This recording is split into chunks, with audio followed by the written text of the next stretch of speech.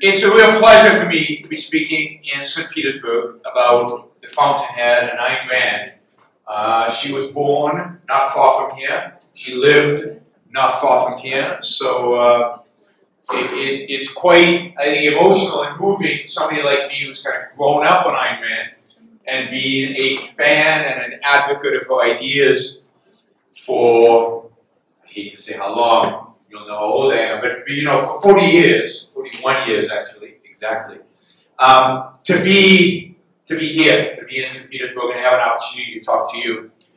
And particularly, I want to talk to you about today is about the Fountainhead. So I'm curious, how many of you have read Atlas Shrugged? All right. How many of you read the Fountainhead? Okay, a smaller number. So first, let me say, everybody should read both books.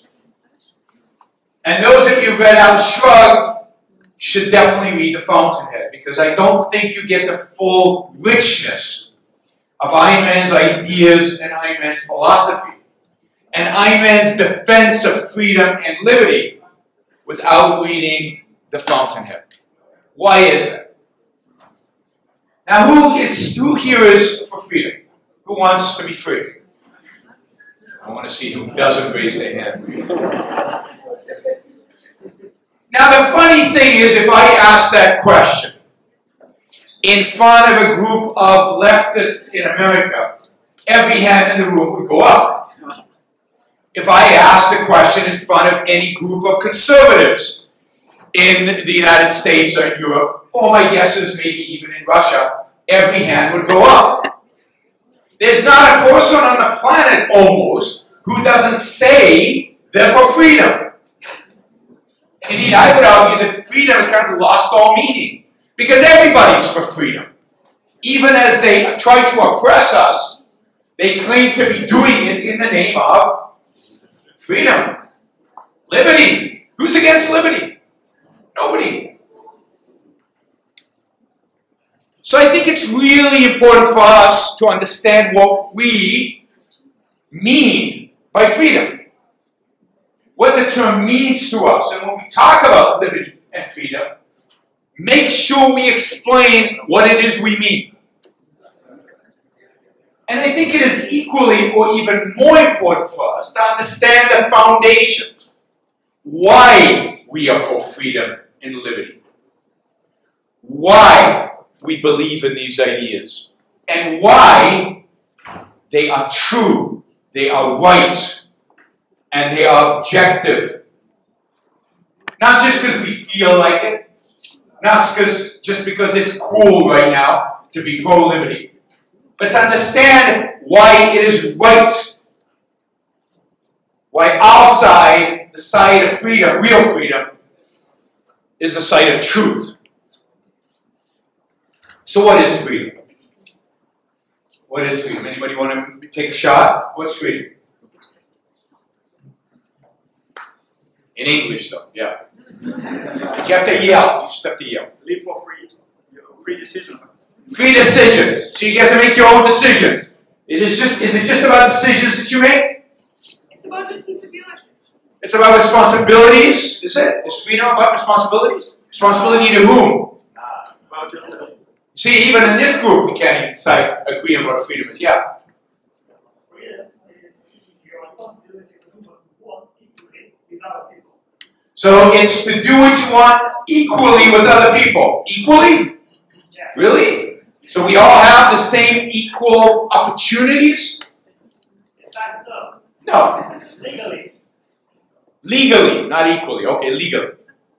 So that's close. Freedom is a negative concept. All freedom means is the absence of coercion. It's the absence of coercion. It's the absence of force. The absence of authority. The absence of somebody telling you what to do and have the power to force you to do it. It says nothing about what you should do. It says that others have no right to coerce you. Others should not be allowed to force you to do things you do not want to do. That's what freedom means. Because the left, when they say freedom, they talk about freedom to have opportunities, and therefore they say, you know, I don't know if you know the line that at least the Marxists use in the United States. They say, you can't be free on an empty stomach. Because you have no opportunities, because you're hungry. That is a perversion of the concept of freedom. Of course you can be free on an empty stomach. You can be free to go try and find a job in a free society. Freedom is not something else provides to you. Freedom is the absence of something. It's the absence of force. The absence of coercion. And on that definition of freedom, almost nobody agrees. Because that definition of freedom is a radical definition of freedom. And it has radical implications about how we structure our lives socially. It means that the state cannot coerce. Because to the extent that it coerces, it violates our freedom. It means that coercion needs to be eliminated. Force, authority needs to be eliminated from every single aspect of our life. To be free means I get to make decisions for myself. Somebody said that here, right? And I get to act on those decisions. And nobody can stop me. Unless I am using coercion on somebody else. Unless I am violating somebody else's property rights or physical space. I am free when I can act on my own judgment in pursuit of my own values as an individual. So there is no such thing, in a sense, as freedom for a society, independent of the idea of freedom for an individual. Freedom rests on the idea that you, every one of you, as an individual, has a right to your own life, owns your own life, that the standard of value is your own well-being, and that you as an individual should be morally and politically left free to pursue your life. Again, left free means no coercion, no force, no authority dictating what you should do and what you should not do. And indeed, this is the sense, the idea of freedom, the idea of a free society, rests on the idea of individualism. We will not have freedom. We will not achieve a society with no coercion unless we recognize the importance and sanctity of the individual, and that the individual becomes the standard morally and politically. Particularly in the age in which we live in right now. An age, at least in the West, and you can tell me what's happening in Russia, but at least in the West, where we're seeing a rise of collectivism, a rise of tribalism, a rise of nationalism, and a decline in the respect and the importance and the significance and the sanctity of the individual in his life and his values and his choices. Particularly given those forces that are collectivizing today, that we thought, forces that I thought at least, had gone into the trash bin of history. It is so important today to not just fight for freedom, even if you've got the right definition. If you've got the wrong one, I'm not sure we're fighting for the same thing. But to fight for the individual. So what does that mean? And this is Ayn Rand, I think's great contribution to the debate. Rand is the defender of the idea of individualism. The idea that what matters in morality is not what is good for the group. Nobody knows what's good for the group because the group is just a bunch of individuals. There is no such thing as a group. Just a bunch of individuals. What happens when we say we want to fight for the good of the group? What always happens? Because we don't know what's good for the group. Who gets to decide what's good for the group? What's that?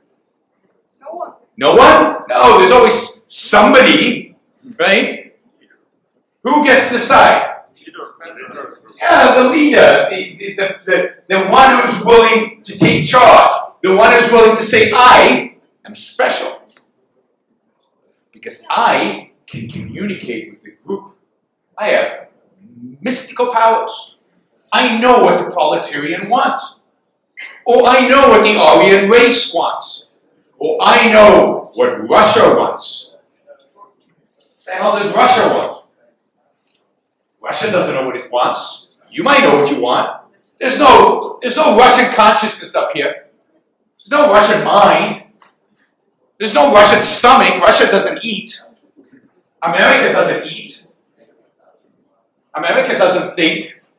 I think, you think, you think, you think. You can't eat for me, and you can't think for me. So all that exists in the world are individuals. And what is it Ayn Rand identifies? What is it that is unique to human beings? What is it that makes it possible for individuals to live well, to succeed, actually even to survive, just to be alive? What is it that makes it possible for us as individuals to live and survive? What's uniquely human? What makes us human beings? Our mind. Our mind, reason. That's good. Usually it takes the audience about 10 minutes to get to that. So you guys are way ahead of the curve. You know, you never heard that thumbs make us human? Thumbs? I don't know. In anthropology in America, everybody talks about the thumbs as important. It's bizarre. What makes us human is reason. What makes us human is the ability to think. Every human value that we possess, from this building, this beautiful chandelier, to this the technology we're using to light this, stream this, to the whole world, is a product of one thing.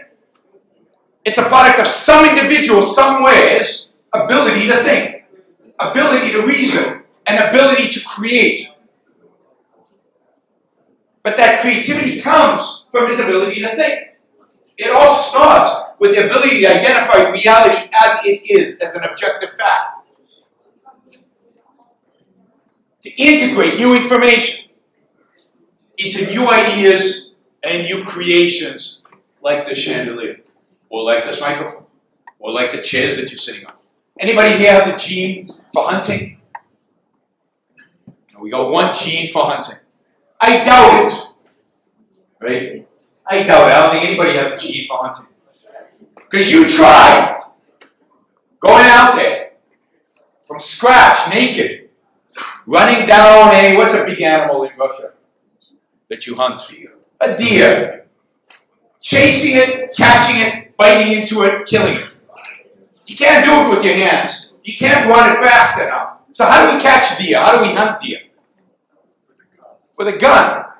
Yeah, and where did the gun come from? Somebody had to invent it. So even 10, 20,000 years ago, somebody had to create a bow and arrow. Somebody had to create weapons. Somebody create tools. Somebody had to think of strategies. We as an animal cannot hunt without our minds. We cannot eat without our minds. We have to create and build agriculture. Nothing we do as a human beings can be divorced from our minds. No achievement can be divorced from thinking.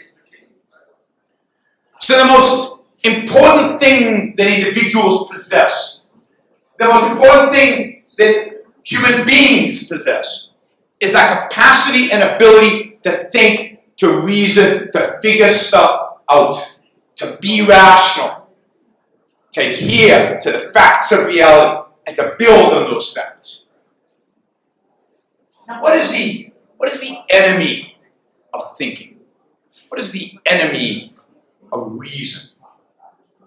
What is the thing that would shut your mind down? Shut it down. Well, death, yes, okay. Authority. Violence, authority, absolutely. Force. Religion can be overcome. How many people here have overcome religion? I'm in the minority. Okay, few of us have. So it can be overcome. Using reason, by the way. That's the way to overcome religion. But you can't overcome God unless you have a gun yourself. Somebody puts a gun to your head and says, this is what you must think. And if you don't, I pull the trigger. You're stuck. 2 + 2 = 5 from now on. Can't build a bridge. You can't program a computer. You can't do much in life if you're under the assumption of a false dogma that is forced upon you, and if you don't adhere to it, you are going to be killed. Force, authority, is the enemy of reason. It is the enemy of human life, because reason is our means to human life. When the first individual invented the bow and arrow, or agriculture, or pretty much anything in human history, what do you think we did to them? What's that? Shame them. You're moderate. You know. What do we do? Kills them. So yeah, we burned them. We burnt them alive. We don't like people showing us off that they're smarter than us. In history, typically what we do with the great innovators, the great producers, is we shame them in modern societies, in friendly societies, and we burn them at the stake in not so friendly societies. It's only when we free the mind, it's only when we allow for intellectual freedom and then the freedom to act on that, that we become prosperous, that we become wealthy, that we become rich and successful. If you look at human history, from 100,000 years ago, most human beings lived on about less than $3 a day. I mean, even you guys, I think, would struggle to live on less than $3 a day. Even in Russia. I think that's true. What is that in ruble? $3 a day. Some pathetic amount. 200 ruble a day? Something like that. For 100 years, that was what human race was. It was about, here, this is the graph, right? It went up a little bit, human life got a little bit better during, I don't know, Greece and Rome, and then it went down during the Greek, you know, the Dark Ages, and it went up a little bit during the Renaissance, and that's only in certain parts of the world. Most of the rest of the world was dirt poor.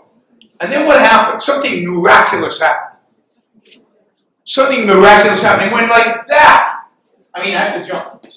I mean, it reaches almost the ceiling in terms of how better off life suddenly became, in particular in the West, in Western Europe and the United States. Why? What happened that made this possible? Just yell it out. Stop with the hands. You're way too polite. Free mind. Industrial Revolution. Yeah, the Industrial Revolution, but what's the Industrial Revolution a product of? Free minds. She's got all the answers today. Free minds. Suddenly, we liberated the human mind. We liberated the human mind from coercion. We liberated the human mind from superstition. We liberated the human mind from religion. And it went like that. Because what happened during that period? When did this happen? When did this go like this? When did that inflection point happen? Anybody have a date? What did you say? 1980s? 1900s. 1900. Yeah, that's late. Happens before that. When does it happen? When does the Industrial Revolution happen? I like one year. I like a particular year. It's historically untrue what I'm going to tell you, but it's close enough, right? I like a particular year for the inflection point. I like 1776. Yeah, somebody else likes it. That's good. 3 reasons why 1776 is a good year for human beings becoming suddenly freer and wealthier. The Declaration of Independence is written. Now, the Declaration of Independence is not just some document. I believe it is the most important political document ever written in human history. Because for the first time in human history, a political document declared that every individual human being has the right to life, liberty, and the pursuit of happiness. That means that every individual human being is free to pursue the values necessary for their life, for their intellectual freedom, and for their happiness. Wow. You have a right to pursue happiness. To go out there and do what you think is necessary to achieve your happiness. Not what other people think. Not what some ancient book thinks, but what you think. The second thing that happened in 1776, a famous book was written in economics. Anybody know what that is? Wealth of Nations by Adam Smith was written in 1776. A third thing that was happening in 1776 was the first commercial use of the steam engine, which then exploded into the Industrial Revolution. But 1776 is a culmination of a period that came before that. What do we call that period in history before 1776? Intellectual history. What do we call that period? It's called the Enlightenment. It's called the Age of Reason. And I'm sorry to give you a bunch of history, but it's important history. And you're not going to get it anywhere else, probably. Around 1700, people started suddenly, not suddenly, but they evolved to this point. They started advocating for using reason to discover the world. Newton does it in science.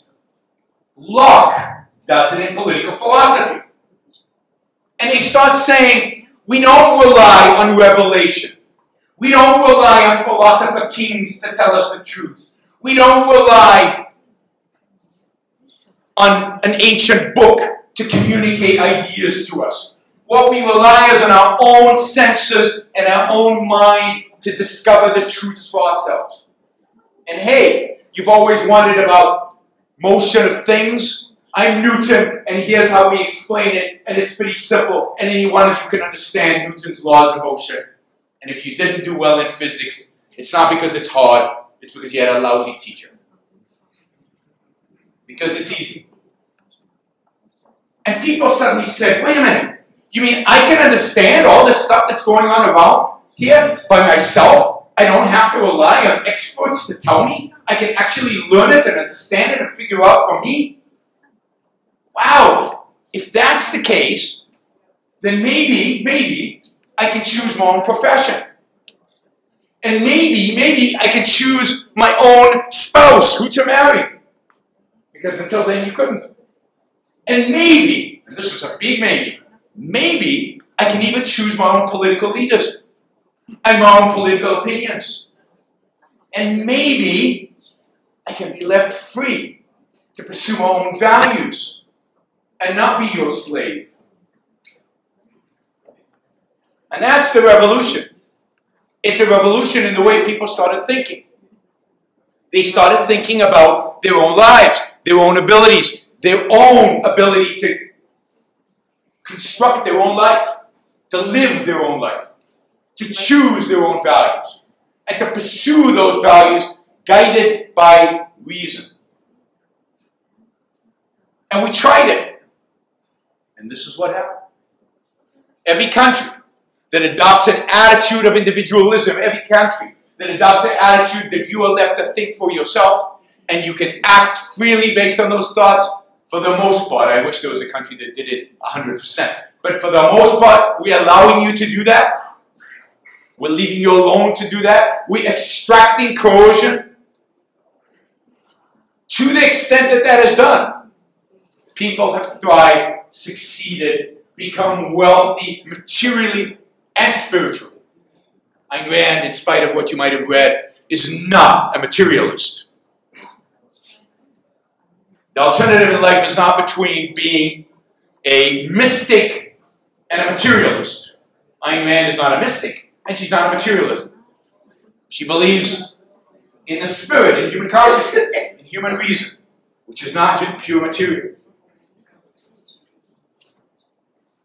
So at the core of the idea of freedom, at the core of a free society, is the idea that every individual can and must, as an issue of personal responsibility, somebody said responsibility earlier, can and must live his life, live her life, as they see fit. That they have the tool that makes that possible. If you think about Plato's philosophy, Plato teaches us that we cannot take care of ourselves. That we are dependent on philosopher kings to guide us. Because we live in a cave and only see shadows and never engage with real reality. Aristotle blows that out of the water and says, no, we do live in this world, and we do see this world, and the truth is accessible to everybody. Ayn Rand takes that idea even further. You, every one of you, can live your life by using reason, can take responsibility for your own life if you choose to do so. You are capable of it. You're not dependent on authoritarians telling you what to do in order to live a good life. On the contrary, you cannot live a good life if you're living somebody else's life. The reason I want you to read the Fountainhead, and I really think everybody should read the Fountainhead, is it's because it's about an individual who chooses his own values objectively based on reality using his reason and fights the system of people trying both to coerce him but just to argue with him, just to impose their authority on him. Not in the realm of politics, but in the Fountainhead, it's in the realm of architecture. And it's not just him expressing himself however he feels. No, it's a book about the mind. It's a book about his reasons and his ability to show and to prove that he is right.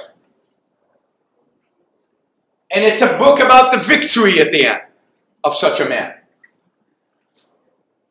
So I think to fully understand Ayn Rand's vision of individualism, what it means, why it's not subjectivism, why it's an objective view of individualism in the sense that it's guided by reason, not guided by emotion.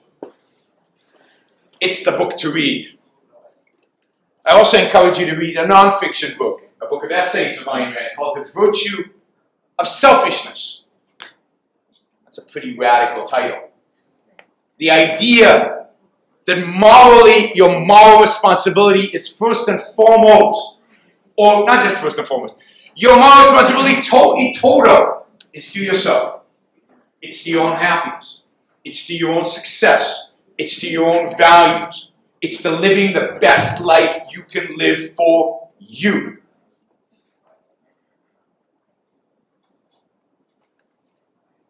Now, if you think about people who want to live their life for themselves, who want to pursue their values, who want to use their thoughts, their reason to make their life the best life that it can be, to pursue whatever career they want, whatever romantic relationship they want, whatever they want, then what kind of political system would people like that want? People who are confident, people who are assertive, people who are sure that they have a moral right to live a happy life for themselves on this planet. What kind of political system would a bunch of people like that want? Russia? What's that? Anarchy? No. I mean, I was interviewed by Mikhail yesterday for his podcast. I assume everybody knows who he is. Or for his YouTube channel. And I said that the first thing I would do if you guys succeeded in establishing anarchy is I would leave. I believe anarchy is the worst of all political systems because it is the most violent. No, I don't think that's true. What they would want is freedom. And you can't have freedom in anarchy. The but we can get into that if you want. What they would want is a system where physical force, where coercion and authority have been eliminated from society. And I believe in order to do that, you have to have a government. A government that does one thing only, and that is eliminate coercion from society, protect the individual's right to life, liberty, property, and pursuit of happiness. So individuals with self-esteem, individuals who want to pursue their own values, individuals who trust their own minds, who know how to use their own reason, would never tolerate authoritarianism, would never tolerate a government that tells them what to eat and what not to eat, who to marry, who not to marry, what profession to go into or not to go into, or even today, you know, what they can take in an airplane and whatnot. I don't know, one of the things that really pisses me off in America is to go through TSA security. I always imagine in my head George Washington. George Washington was a tall, you know, strong guy. I always imagine him walking through TSA and them stopping him and frisking him. He would beat them up. What the hell? Who the hell are you? A bunch of government bureaucrats frisking me. Don't touch me. But in the name of security, we now have. It's okay to touch. So, the key to freedom is to empower the individual. The key to freedom is to show the individual that they are capable of living for themselves. They are capable of thinking for themselves. They are capable of choosing the values for themselves. They are capable of succeeding for themselves. The key to freedom, to political freedom, is individuals with self-esteem and confidence to live their own life. The key to political freedom is ultimately a philosophy and morality of individualism, which means the idea that the individual is what is sacred. So, I truly believe that what we need in the world today is not a political revolution. We'll get to that. One day we'll need a political revolution. It's way too early for a political revolution. We're not going to win it, so why try? What we really need today is a moral revolution. What we really need today is a philosophical revolution. What we really need today is to build up an intellectual army of self-confident, self-assured people who want to live for themselves. And when the time comes, we'll be ready for that political revolution. Thank you all.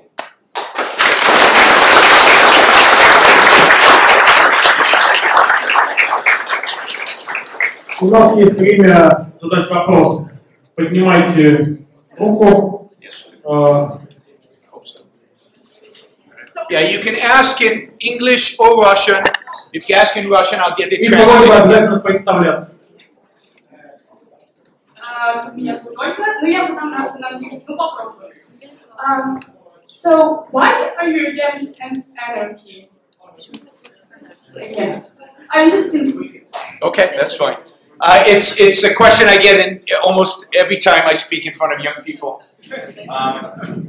Because anarchy seems to have this amazing appeal, particularly in Europe, but also in America, on young people, and in particular on libertarians. Anarchy is legitimization of violence. It is the idea that violence, force, coercion is just one other thing that we have among human beings. We have bread, we have iPhones, and we have violence. And the way we create bread, the way we create iPhones, is we trade, right? We have market institutions. And since violence is just like everything else, then we need to trade in violence, right? You have your police force, I have my police force, they have their police force, and we just engage in market activity to figure out what is right. Now that is the most scary thing I can think of. That's Somalia. You can all invite it to go to Somalia if you want now. No, violence is not something you trade. Violence is not something you create a market for. Violence is anti-market. Violence is anti-trade. Violence is anti-reason. Violence is anti-human life. Violence is what you eliminate in order to create a market. Violence is what you put separately. You create a monopoly over the use of retaliatory force to eliminate violence so that markets can arise. Indeed, there are no markets when there is anarchy because we're too busy killing each other and fighting over stuff. We have negated the idea that human interaction should be truly voluntary by advocating for anarchy. And the idea of anarcho-capitalism is a contradiction in terms. Capitalism requires government because it requires an agency that protects individual rights. And if you don't like the word government, that's fine. We can use a different word. We can use, I don't know, a Greek word or whatever. I don't care. I don't care about the word. What matters is the institution. There has to be an institution. Not all institutions. When we are free of for-profit trading institutions, all kinds of institutions. And one of those institutions' job is to make sure that people are not violent against each other, not committing fraud against each other, and that arbitrates disputes between us so we don't have to go into the street and duel it out. Or that our agencies don't duel it out. And at the end, practically, I think anarchism always leads to authoritarianism. I think it always, the guy with the biggest guns, since you've legitimized guns as means of exchange, the guy with the biggest gun wins because he takes over all the other guys with the smaller guns and he dominates and controls. So I wish, I'm not going to get my wish, that anarchy was excluded from the ideas that we typically call liberty and freedom ideas, but I'm in the minority.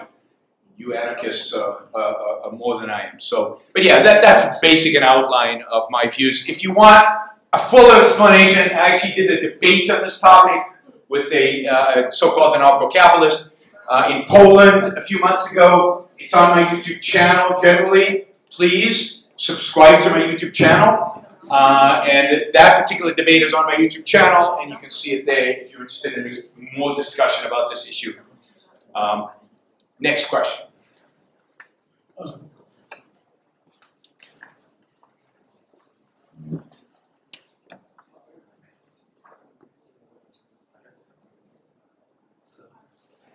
My name is Emil Yosifov, and I want to ask to you, what do you think is the right way to build a proper government which protects individual rights, which protects the free market, so as not to allow it to grow into a bureaucratic machine, you know, like what's happening? Yeah. Yeah, it's a good question. So what kind of government should we have to prevent it from growing? So first, let me say this. There's no way to prevent it from growing if that's what people want. So Benjamin Franklin, when he exited the Constitutional Convention where they were writing the Constitution of America, somebody came up to him and said, "What kind of government have you given us?" And he said, "A republic, comma, if you can keep it."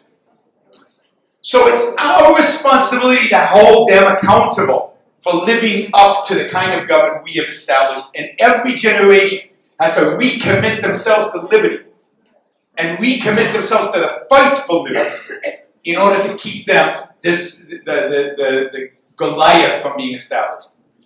But there are ways in which you could slow the process down or at least make it very, very hard for them. For example, the American Constitution has been pretty damn good, right? So even though America today is dramatically in decline, the Constitution has kept it mostly free, and I hesitate, but mostly free, for 200 years. That's pretty good. Now, I would rewrite the American Constitution.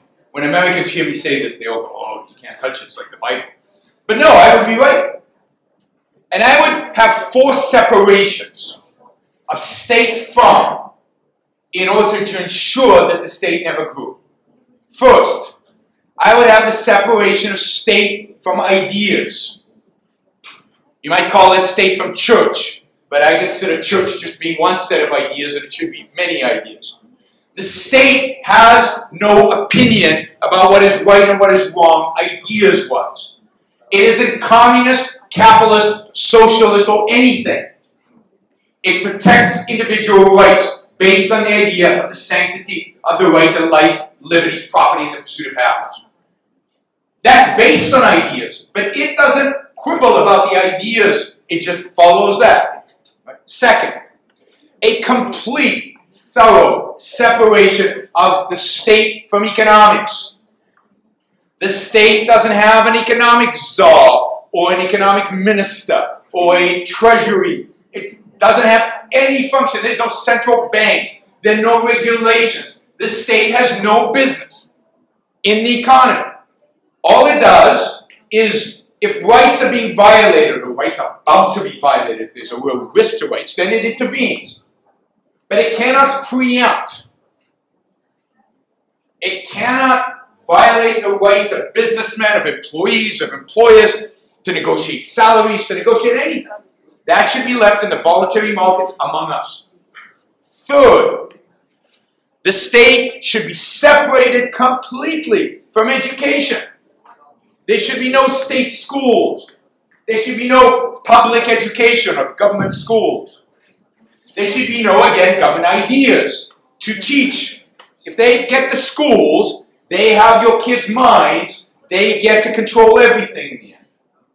The most important thing in the world is education. And if you give it to the government, forget it. Plus, what happens to the quality of it? I always ask people, what do you think this iPhone would look like if a government committee in Russia, America, or anywhere designed it? Everybody laughs, because it would look like a joke. But we're quite happy to let the government design what goes into our kids' brains. We're quite happy for them to design our educational system. We're quite happy for them to design our healthcare system. So no government interference in education. And fourth, this is a new one, but I think as important these days, no complete government separation between state and science.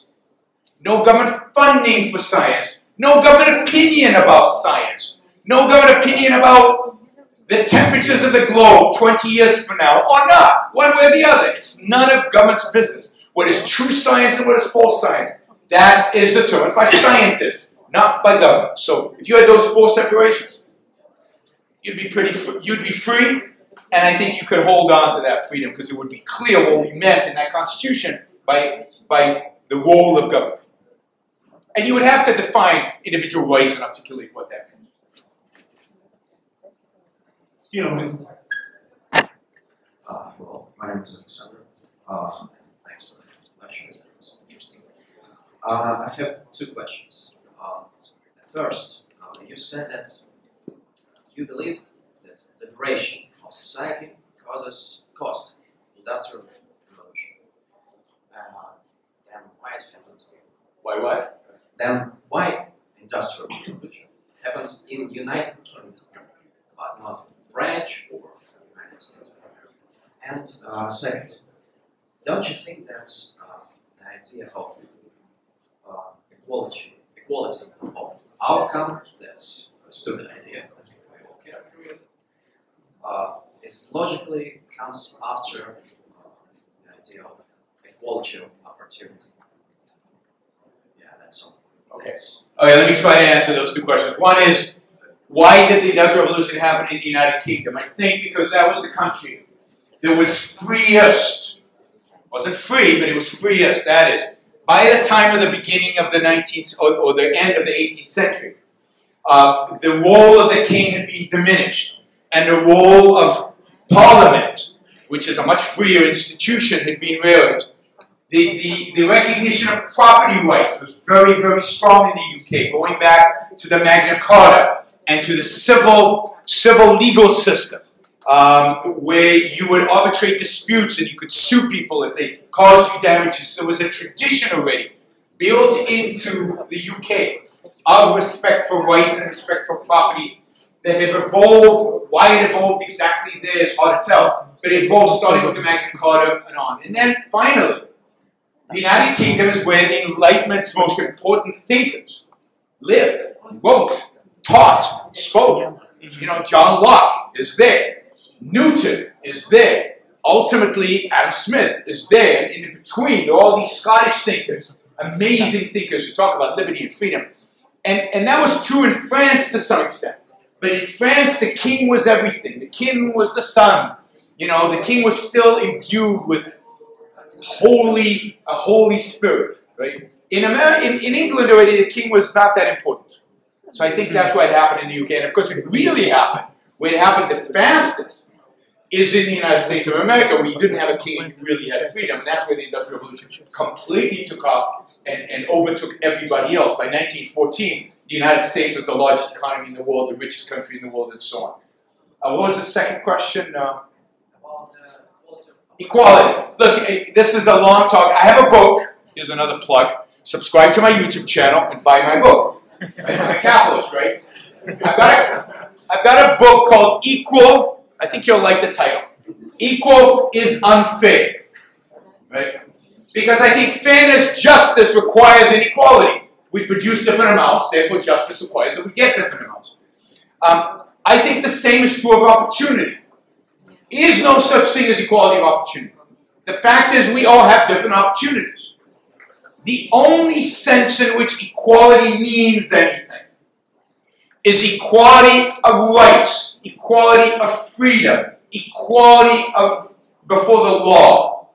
So you all have a right to life, liberty, pursuit of happiness. All of you, every single one of you. Now the founders of America didn't believe that, unfortunately, because in spite of writing, all men are created equal, there were slaves and there were not slaves. But the Declaration of Independence is the idea that there should never be slaves. They were all equal in terms of our freedoms, in terms of our rights. That's the only sense in which equality means anything and can be actually practiced. Sorry, are you an atheist? Am I an atheist? Absolutely. Since the age of 6. That was not Ayn Rand. Everything else is Ayn Rand.